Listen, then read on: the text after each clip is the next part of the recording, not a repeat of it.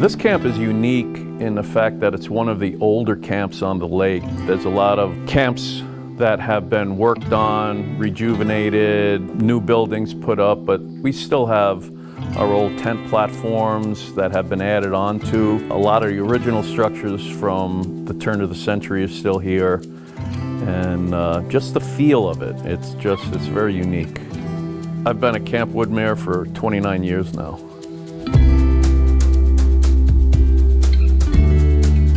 We have 23 structures on the property. That would be woodsheds, pump houses, my shop, boathouses. We have 4 buildings on the water. And little island there, Chicken Island off my left shoulder, that's ours. Camp Woodmere encompasses 32 acres, the compound, and then woodlot, going all the way back to Bear Pond. Robert Garrett was the original owner, and he was in the first modern Olympics in Athens. And he had a business, I believe, called Robert Garrett and Sons. His father owned the B&O Railroad. The Garretts purchased this camp around 1883 and started to put structures on it. The people across the lake from Philadelphia, they're newspaper people. The Vanderbilts were on this lake. It's a lot of big money. The Rockefellers are about 6 miles away. So that was the type of clientele that came up to vacation up here. You usually land at the boathouse where all our canoes and guide boats are kept underneath.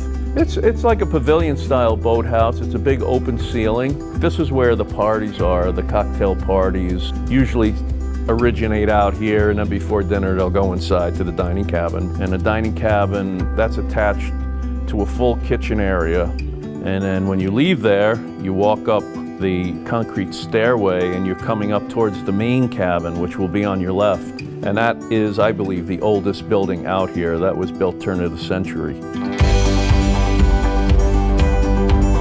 There's an open garden area, 2 banks full of flowers, a staircase going down the middle, a big lawn, and the cabins go in a horseshoe around that. So as you walk down, after the main cabin is a little cabin we call the boat cabin, just because of the motif inside of it. And then you come up to a boardwalk. And those 3 cabins on the boardwalk were original tent platforms that have been converted, closed-in windows, screened-in porches, dressing room, bathrooms on them. And then there is, after that, there's cabin 4, which is a full screened-in cabin.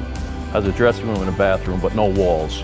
When you sleep, it's just fully screened in, so it's like you're camping, so that's really neat. And then further down on the walkway, there's cabins 5 and 6, and they're attached.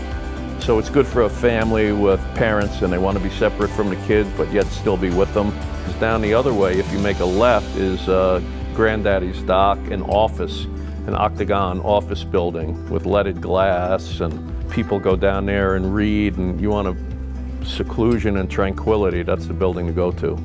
If you're interested in a really genuine Adirondack camp, I mean the feel, the real deal, this is it.